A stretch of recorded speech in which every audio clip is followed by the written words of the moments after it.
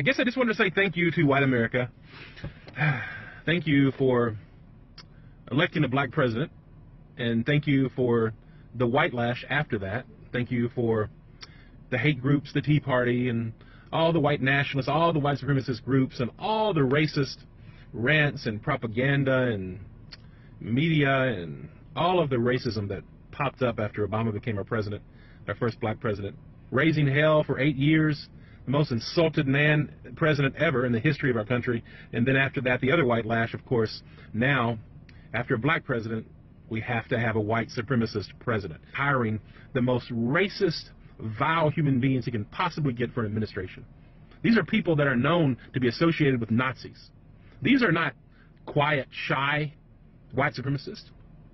These are openly vocal white supremacists, just like Trump led his campaign.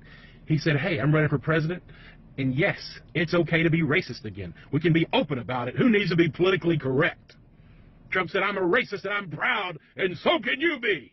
And here we are. Jim Crow 2.0, motherfuckers. Thank you, white America.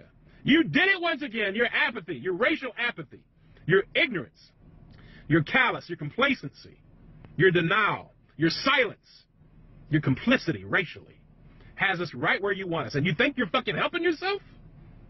You think this white supremacist motherfucker is going to care about your broke-ass white America?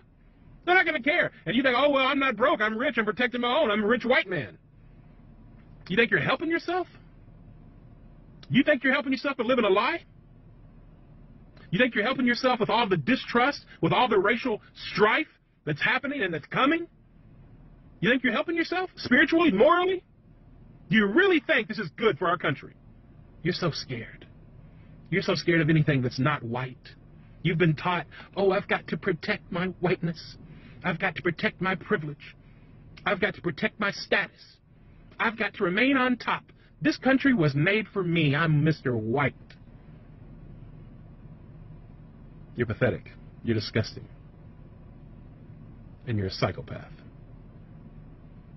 It's social, psychological narcissism. That's what white supremacy is. And it's systemic. And it's working very well.